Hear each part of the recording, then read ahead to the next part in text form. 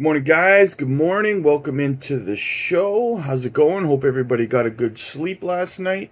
It is another day to do some shopping in the crypto space. Let's have a look at the market first.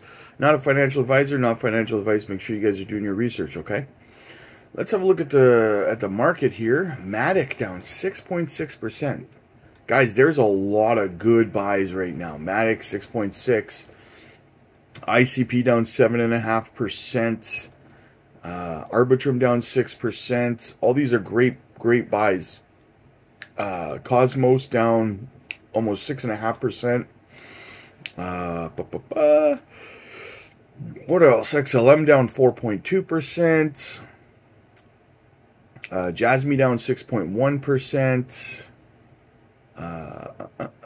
What else do we got? Terra down 18%. Not Terra Luna, Terraxia down 18%. Great pickup there. What else do we got? Ocean down 6.2%. That's a good buy in my opinion. Singularity Net down 7%. That's a good pickup. Algorand down 7.8%. H-Bar 11.6%, guys. Chainlink to 6.5%. Glimmer down 6.7%. Man, these are good buy-in prices. XRP down 4.9%. Sand down almost 7%. Cardano down 5%. Near down 7%. Casp was pumping 5% for some reason, but I'll take it. Bitcoin's holding 29.1. Guys, there's a lot of good buys out there right now. Gala 6.5%. Like Casper 3.5%. A lot of good buys today, guys. That's all I'm going to say about that. There is some steals out there. Zilliqa 8.6%. Insanity. Let's have a look at what's going on here. Moonshot says, can you not move assets from Uphold to a wallet? I believe that you can move, I think, Tier 4 assets from Uphold to your wallet. Tier 3 assets, you have to wait for them to become Tier 4 assets till they meet the criteria for that. So just hold strong on some of those and you'll be able to, like Caspa, for example. And you will eventually be able to. Moonshot says, it's a big shopping day today. Hell yeah, it is, my friend. Blad1727 says, mate, Terra's going down. What to do? For me personally, I bought more, man. That's what I do. That's what these opportunities are for, is to buy, not to panic. If you're feeling panicked and stuff because something's going down on a day, on a specific day, but there's no news as to why it's going down. If the whole market's going down, that's called a DCA opportunity, right? You should be excited about opportunities like that, not panicked because it's going down, right? That's how I feel. That's how it's done, in my opinion. You should be excited, not panicked, right?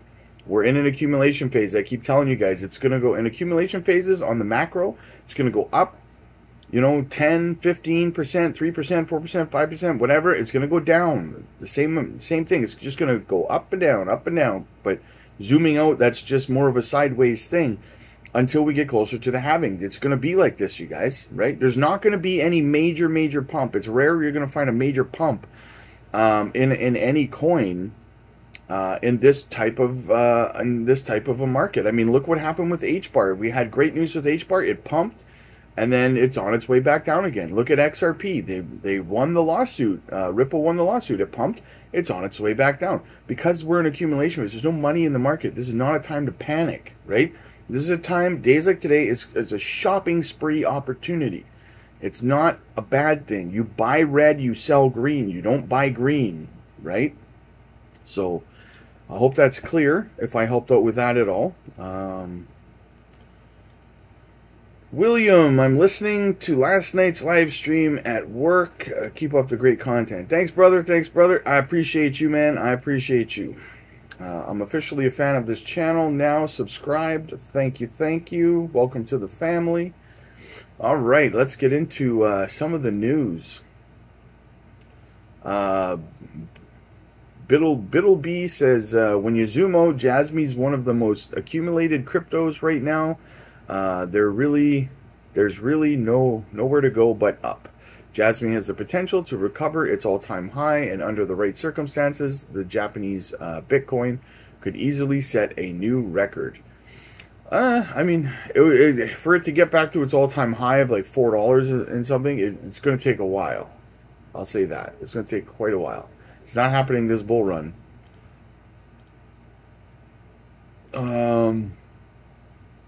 Whale charts. Rumor. Gary Gensler shifts focus to SEC focus to AI instead of crypto due to negative feedback.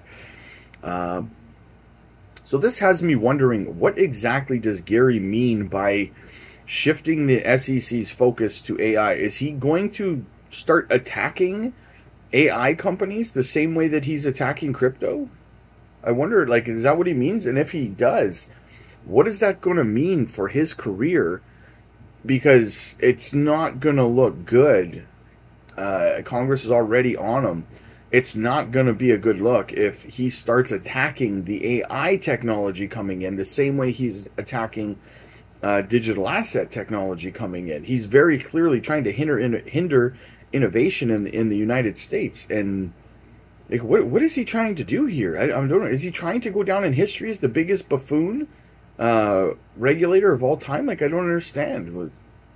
Exactly, what is your goal here? Like, do you want to look like an idiot? I'm genuinely curious at this point. Coin Bureau says everyone has their eyes on Bitcoin ETF applications in front of the SEC, but all around the world they aren't waiting. Europe's first spot Bitcoin ETF has gone live after being delayed for more than 1 year. The ETF started trading on the Euronext Amsterdam Stock Exchange yesterday. Crypto investors are eagerly awaiting a spot Bitcoin ETF approval in the United States. Big surprise. All right, so let's get into this thread here. Breaking: Coinbase just got the green light for Bitcoin and crypto futures trading in the U.S. Here's everything you need to know. Coinbase, a popular cryptocurrency exchange, has received approval from the National Futures Association to offer crypto futures trading to eligible customers in the U.S. This approval allows Coinbase to operate as a futures commission merchant platform, which means they can introduce Bitcoin and Ethereum future contracts through their regulated derivatives exchange. Coinbase mentioned that this is an important step for them to run a regulated and compliant business aimed to be a secure platform for customers interested in crypto trading. While Coinbase is now authorized for crypto futures trading, the service won't be immediately available in the U.S. Interested individuals can sign up for a wait list to get early access once it launches. Coinbase highlighted that the global crypto derivatives market makes up a significant portion, about 75% of crypto trading worldwide. Trading futures provides leverage and an easier entry into the market compared to traditional spot trading. Earlier in June, Coinbase had announced its plans to launch a Bitcoin and Ethereum futures trading for institutional investors. They had also considered expanding globally with the derivatives exchange in Bermuda. It's important to note that this news comes amid Coinbase's ongoing battle with the SEC, which filed a lawsuit against Coinbase alleging violations of local securities laws by selling unregistered securities. Overall, Coinbase's approval for offer of crypto future trading showcases its commitment to regulated operations and its expansion into the growing market of cryptocurrency derivatives. So, I wonder if at some point Coinbase is going to put in an application for a spot Bitcoin ETF as well. It'd be interesting if they did. I mean, obviously, Gare Bear's not going to grant it, but, you know. We got some breaking news here from PayPal. PayPal is going to stop Bitcoin purchases in the UK starting October 1st, 2023. Delete PayPal. Okay, what do we got here? Federal Reserve's FOMC meeting minutes about to drop, revealing shocking details on future rate hikes. What Bitcoin and crypto traders must know.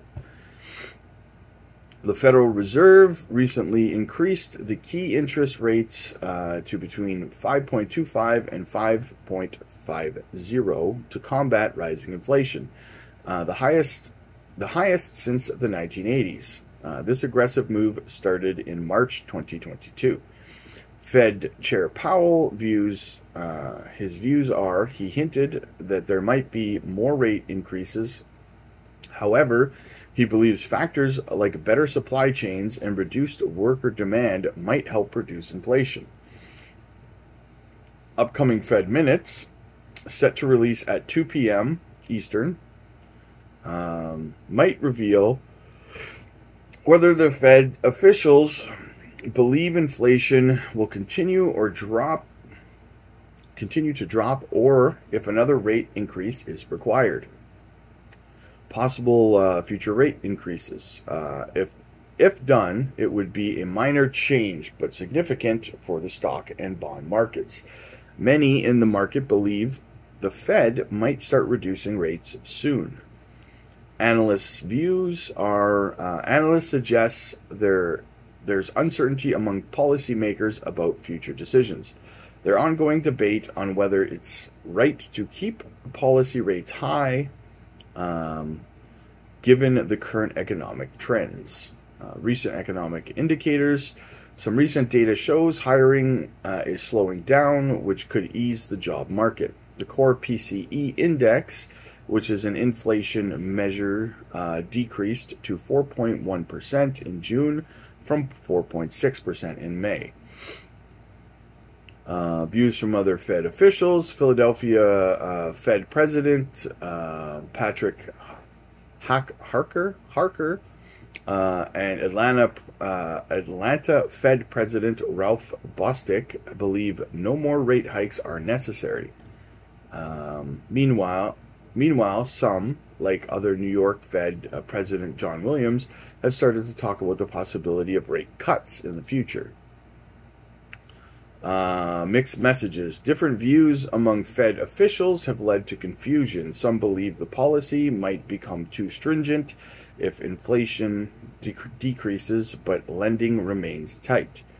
Potential dilemma. If the market interest rates surge, the Fed might have to decide between ensuring inflation is in check or trying to reduce inflation without causing significant unemployment. Summary: the Fed is navigating a complex scenario with rising inflation, and their next move could have significant implications on the economy. So, should be interesting to see what it is that they decide to do. What else do we have going on? Binance Connect, the crypto giant's buy and sell arm, is shutting down today. But why are they really doing this? Binance Connect, the regulated buy and sell crypto arm of Binance Exchange, will be shutting down on August 16th. This decision comes in response to changing market and user needs, according to Binance spokesperson. The move has been confirmed by both Binance and Biswap, a decentralized exchange. Biswap tweeted that Binance is discontinuing Binance Connect due to the provider closing the support card payments service. Binance Connect initially launched as a Bifinity on March 7th, 2022, service as a fiat to crypto payments provider connect crypto companies with the traditional financial system.